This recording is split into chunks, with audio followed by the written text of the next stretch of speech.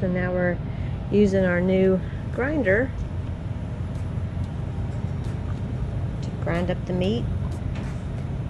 And I'll tell you right now that it's much better than store-bought because there's no smell whatsoever. I'm not saying that the store-bought is bad, it's just that you can just tell the freshness. It's just so much fresher. Wouldn't you say, honey? Yes. Yeah, it's much fresher. There's no smell whatsoever.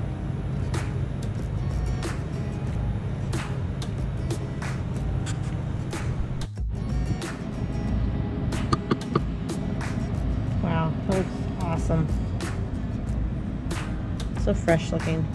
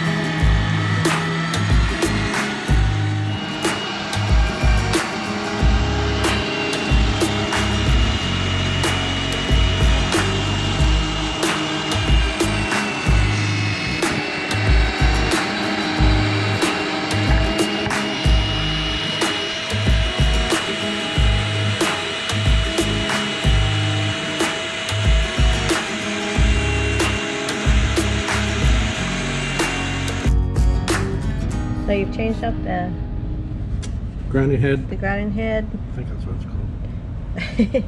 So that just to make it more fine. Mm-hmm. So we're gonna do it a second time now. Mm-hmm. All right.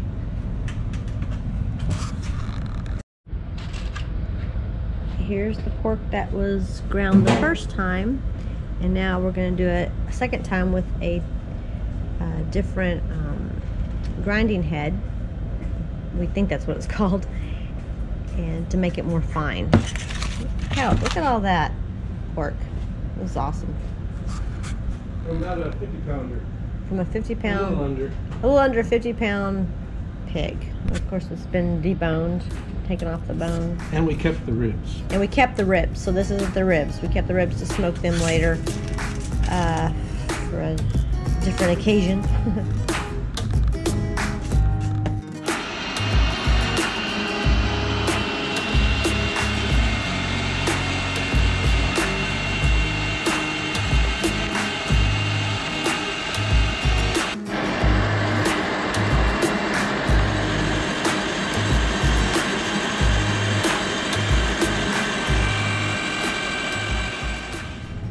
Wow, look at all that. This is awesome.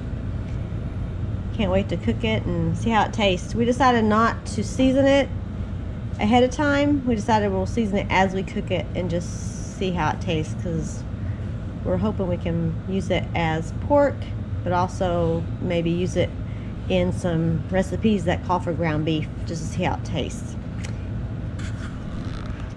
What do you think about it? We didn't have any problems. No? Nothing bogged it down or anything. Yeah, and it didn't overheat, and that was one thing. Didn't get hot at all. Yeah. And that was a lot of meat.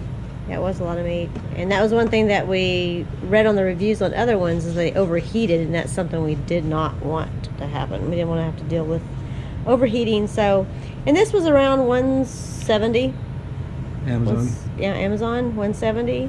It's kind of a mid-level, entry-level. Yeah, so it's good if you're just now starting off. It's perfect. It had a lot of gadgets that came with it, a different grinding heads that you could use. Sausage stuffer, patty maker. And some kind of Indian thing. Yeah, a bunch of different things that it's a perfect starting one if you're not looking to spend a ton of money. But it's not the top of the line, but it's definitely not the bottom of the line. So we highly recommend this one. And here's the name of it again. And we'll put the link below. So anyway, we like it. Mm-hmm. I decided to start double sealing my bags because a few came open in the freezer. So I read that you can double seal them to make it more secure.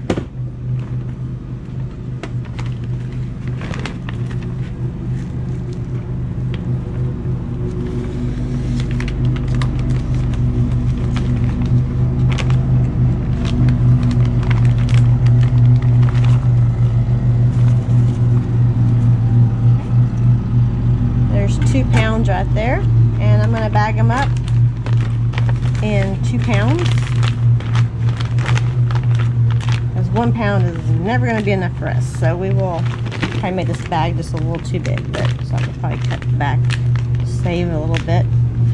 But I'm going to flatten this down.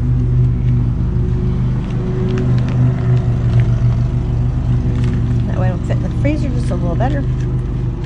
And we're going to vacuum. As you may have seen in one of other videos, I'm a big fan of the vacuum sealer.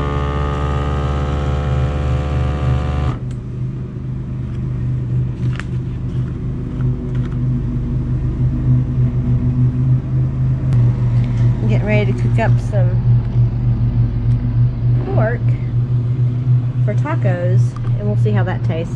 We didn't season our pork ahead of time, so we can just eat it and see if it tastes as good as ground beef for tacos. I'm gonna seal this one more time, just to make sure. So I'll just hit the seal button instead of the vacuum seal. There's 2 different buttons that you can use.